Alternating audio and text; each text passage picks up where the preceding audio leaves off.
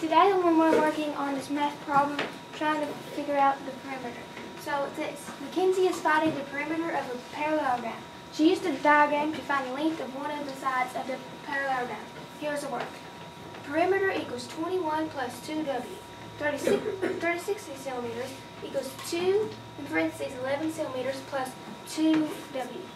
What should Mackenzie use as the value of w in her equation? Can I stop you before you go any farther? When you have that formula, you sort of says P equals, you said 21. Now, that's not a 2 and a 1, that's a 2 and an L. So that's like 2 times length plus 2 times width, okay? Yeah, I just wanted to make sure that you understood that. Keep going. Okay, so since this side is 11 centimeters, this side would be 11 centimeters. And since this side is 7 centimeters, this side would be 7 centimeters.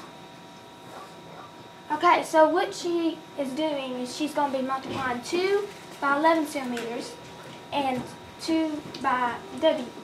And the width of it would be 7 centimeters because the length is 11 centimeters. So what she is going to be doing would be 2 times... Finally, Steph, come to the office going home. She'll be doing 2 times 11 centimeters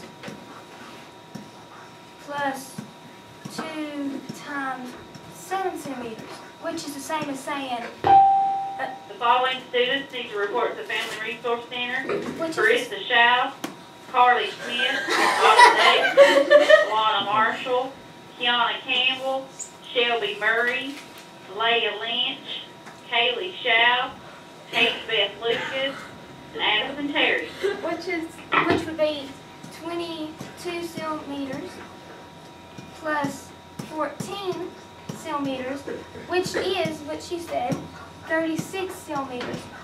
And what W should be would be 7 centimeters. In my math practices, I used what I know about finding the perimeter of the parallelogram.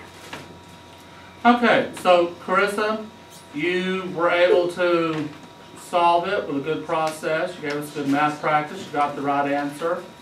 One of the things I wish that you had done, since you know so much about parallelograms, is dazzled us by saying that because parallelograms have opposite sides that are parallel to one another, opposite sides are congruent. They are the same. That's why if one side is 7 centimeters, the opposite will be 7 centimeters. And if one side is 11 centimeters, the other side will be 11 centimeters. You did a very good job, I felt like. I feel like you gave us a good answer, a good math practice, a good process. So you get 100. Everybody agree with it? Yeah.